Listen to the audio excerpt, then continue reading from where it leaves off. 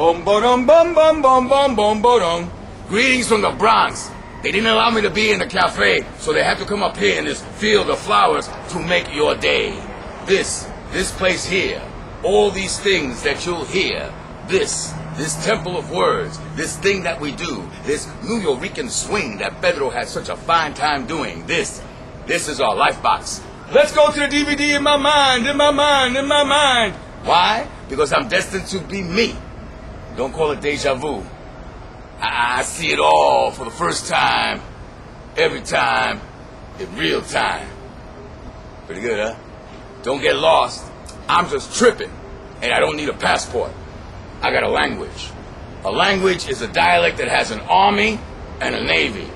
A New Rican poet is a writer who reads the top 10 list of writers in the New York Times, but those writers, they don't read him.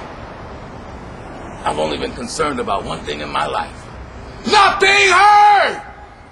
Are you listening? I've seen thousands of New Yorkers in my lifetime, and every one of us is a miracle of survival. Is a miracle of survival. Is a miracle of survival. Or some motherfucking thing, I forgot the line. Anyway, this night here is expressed for Pedro Bakery, who we're making a saint. I just had one of those Pedro moments. I had too much organic wine before I came down to do this piece. But to all of you, ¡Que viva Puerto Rico libre! And remember, fuck Bloomberg. Bum, bum, bum, bum, bum, bum, bum.